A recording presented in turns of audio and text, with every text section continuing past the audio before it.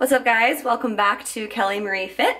It is Saturday morning and I am about to film another macro-friendly recipe for you guys. So what we're going to do today is a white chicken chili.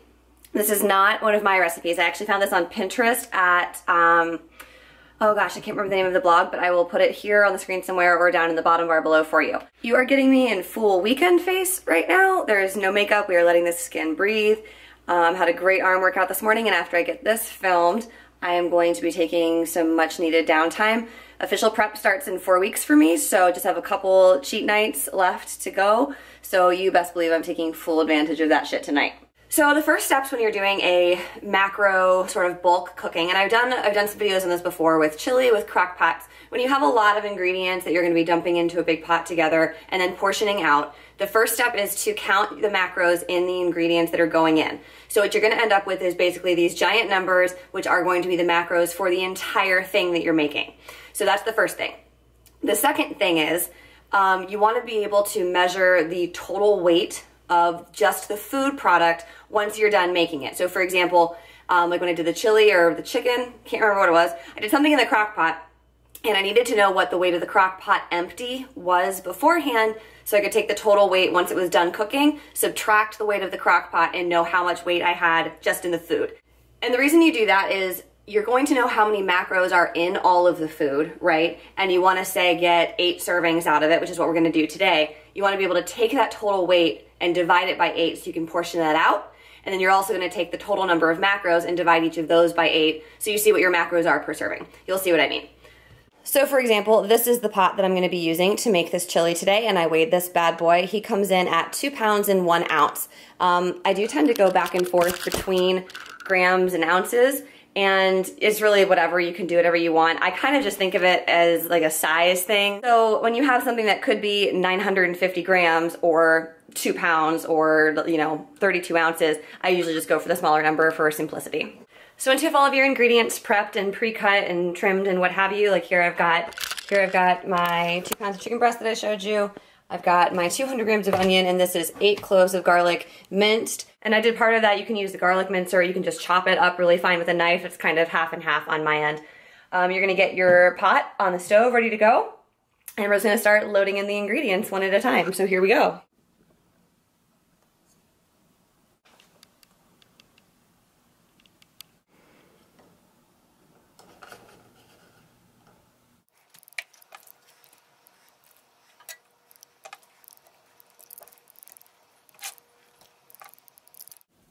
As you can see, our pot is a little bit small for all of our chicken to be touching the bottom.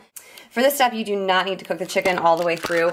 You're just going to want to get it sort of partially cooked because the chicken is going to simmer in the pot for like an hour to an hour and a half once some other ingredients are in, and that will cook it up a little bit. So you don't want to be over drying the chicken by getting it cooked all the way through at the start. So what we're going to do here is just kind of like let it brown and move it around so all of the 2 pounds of chicken get a nice sear on it before we move on to the next step.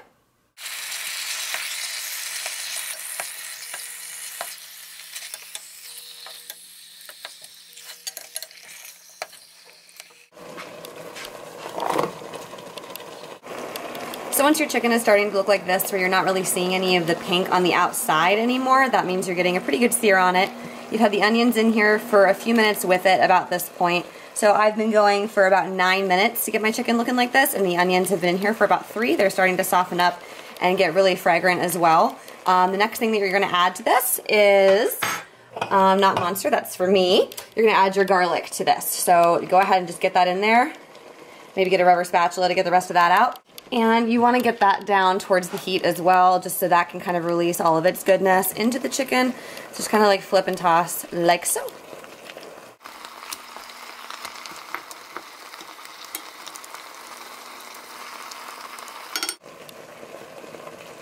While we let the garlic and the chicken and the onion get happy, the next things that we're going to add are the first 4 cups of chicken broth. The recipe calls for 6. You only want to use 4 for this part, remember that.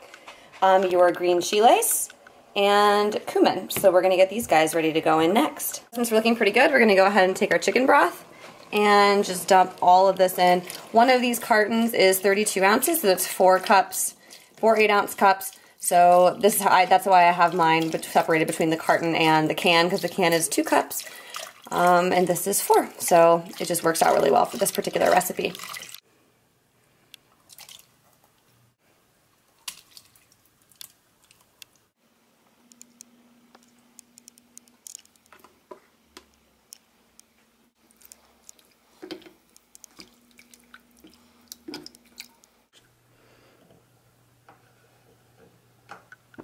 So once you've added the broth and the cumin and the green chiles, you want to raise that heat up and get everything that's in this pot to boil. Once it boils, you're going to lower the temperature and you're going to let it simmer for 60 to 90 minutes.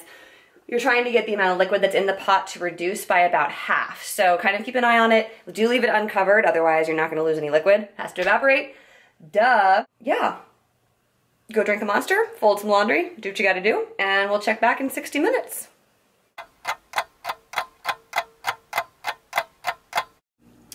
Okay, so we are going on about an hour and 20 minutes here, and I don't really feel like the liquid reduced by nearly half, like maybe a little bit. So I think what I might do is just leave out the last 2 cups of chicken broth that's supposed to go in, and I'm gonna go ahead and just put in the 2 remaining ingredients that we had. So that was the 2 cups of corn kernels, just gonna throw that right in the pot. And then 2 cans of the Great Northern beans, which you are supposed to drain out. So I've got them in a colander here, they've been drained. We're good to go. The nice thing about beans is they tend to soak up a lot of liquid, even if they are canned. So I'm hoping that that will thicken this up a little bit after I kind of heat it through and let it sit. If it doesn't, we're just going to eliminate the last 2 cups of the chicken broth, like I said. And that's only gonna reduce the total macros by like 2 carbs and 2 grams of protein. So no big deal. So I've got that mashed up and in here. The next step is going to be to get the chicken out and shred that. You can do this in a couple of ways. You can just use the 2 forks method, where you take 2 forks and just kind of like pull the chicken apart. Or my preference is to use a KitchenAid mixer, which I'm going to do right now. You just pop it out with the paddle attachment and throw all the chicken in the bowl. And with the paddle attachment, mix it up really fast for like 60 seconds and it'll shred it really evenly, really nicely every time. And then you're going to throw that back in the pot. So here we go.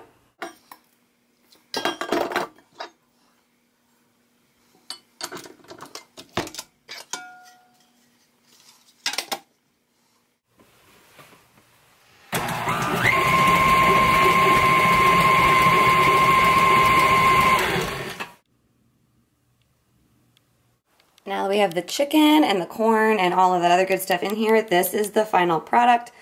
I'm gonna let all that heat through and see if some of that juice soaks up. I'm actually pretty happy with this consistency. If you wanted to make it a little bit more soup-like, you probably could go ahead and add that last 2 cups of broth, but I don't know. I think I'm feeling it kind of as it is. So that being said, the next step is going to be to let it cool a little bit, and then we're gonna weigh it. So what you might run into here, I'm gonna put you guys down here real quick, sorry. Okay, so what you might run into with the weighing process, especially if you just have a little kitchen food scale, is that the combination of all that stew, all that soup with the pot is gonna be too heavy for what your food scale has the capacity to weigh. So what I like to do, and it also helps it cool faster if you do this, is I like to get a second bowl, usually like a pretty big mixing bowl, like something you might put popcorn or something in, and I just split it up. Since we already know how much the pot weighs, we can find out how much that separate bowl weighs and then just dump as much of the mixture as we feel like into that second bowl. So you do end up with 2 measurements of weight, but it's, you know, simple math, you just add it together. So I'm gonna let this cool for a little bit, and then once it's more like room temperature, I will get out the second bowl and I will show you how we weigh it out and then divide that into serving sizes and figure out what the macros per serving are, and then we're done.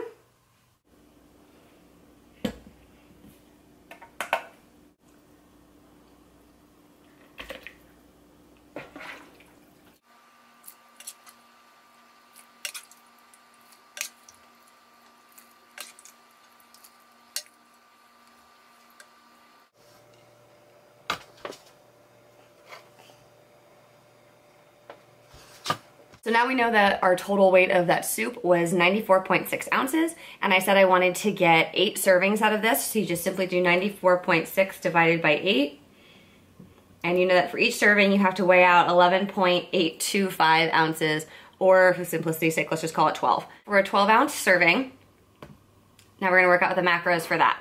So we remember that adjusting for that chicken soup broth that we left out, our total macros for the whole pot were 63 grams of fat, 226 grams of carbs and 362 protein.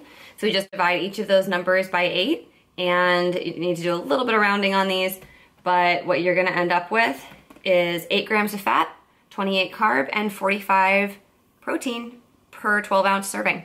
So that is how you break down macros. I'm gonna put some of the math up on the screen, so hopefully that'll help if this is the first time you've ever done it. I did have one other video that I did this for, so you can go back and try to find that one if you need to have some more questions or wanna see it done again. So I'm just gonna get out a whole bunch of Ziploc Tupperware that I've got, and I'm gonna divvy this bad boy up and throw it in the fridge. This recipe I have done once before, and it kept really well in the fridge for me for like the whole week. I took it for lunches for a week. I made it on a Sunday and ate it through like Thursday. That's it. That's your white chicken chili macro friendly recipe and how to break it down by macros per serving. So I hope that you enjoyed, and thanks for watching. If you liked it, please like and subscribe, and I will see you guys in the next one. Bye.